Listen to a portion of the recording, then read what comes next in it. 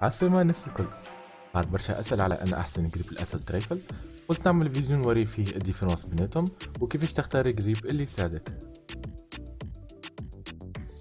باش نعملو تيست ام 4 مركبين فيه تكتيك ستوك وكومبونسيتر، وريزلت هادي قريبة للأسل تريفلز أخرين وتقريبا حتى للسم جي.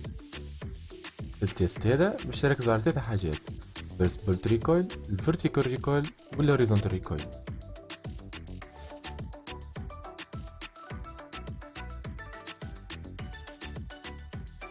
كما نشوفو في الفيرتيكال فور جريب فيرست بولت صغيرة وينقص في الفيرتيكال ريكويل.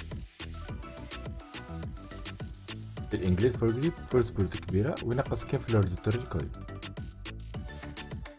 في الهالف جريب فيرست بولت كبيرة اما يعادل بين الفيرتيكال والهوريزونتال ريكويل.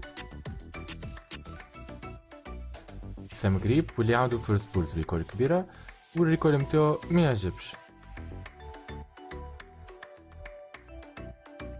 اخر حاجه اللي هي اللايت ويت اللي ما عندوش فيرست بولت ريكويل وينقص شويه في الهوريزونتال ريكويل. وكما قاعدين نشوفوا في الشارت هذا الديفيرونس نتاع ريكويل سبراي في كل جريب. كان تحب على جريب السبراي من بعيد عليك بالفيرتيكال فور جريب ولا الهالف جريب، كان من قريب عليك بالانجليد فور جريب ولا سام جريب بما انه يعاون على الفاست ايم. السبراي الصغير عليك بالفيرتيكال فور جريب، والسبراي الكبير عليك بالانجليد فور جريب ولا الهالف جريب. والسنجل فاير احسن بيك هو الفيرتيكال فور جريب ولا اللايت ويت. نجمو نشوفو الفيرتيكال فور جريب اكثر جريب كواليفايد باش تستعملو في الحالات الكل.